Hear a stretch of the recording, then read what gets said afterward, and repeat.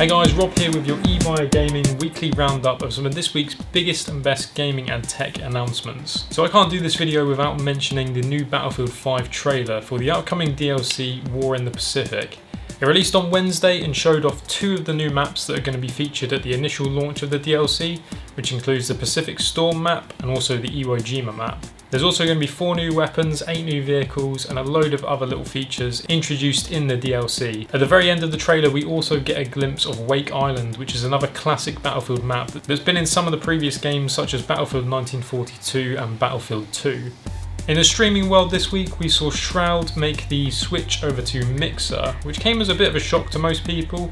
It's come at an interesting timing, obviously with the release of Modern Warfare just coming out today, so Shroud is over on Mixer streaming that game and obviously taking a lot of traffic from Twitch to the Mixer site. It's going to be really interesting to see over the next few months where Mixer goes next and who decides to move over to the platform because of this. So as well as this, last week we missed the release of the Red Dead Redemption 2 PC trailer. So the game is set to release in November and the PC trailer showed off some 4K gameplay. I think probably the biggest thing I'm excited to see with Red Dead 2 on PC is just the graphics, because it's kind of going to give us a taste of what the updated engine is like.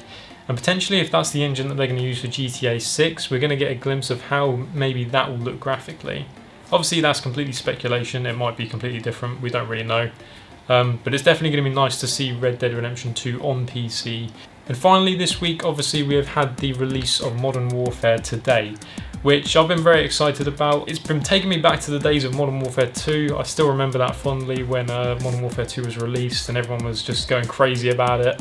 We've been playing Modern Warfare today on our stream, so if you're interested in seeing some gameplay, head on over to the Twitch channel. There will be no stream on Monday, but we'll be back live on the Twitch channel from Wednesday. Other than that, I hope you guys have a great weekend. Enjoy playing Modern Warfare. Make sure you remember to sleep and eat and drink and just look after yourselves. But other than that, I will see you guys next week. Have a great weekend.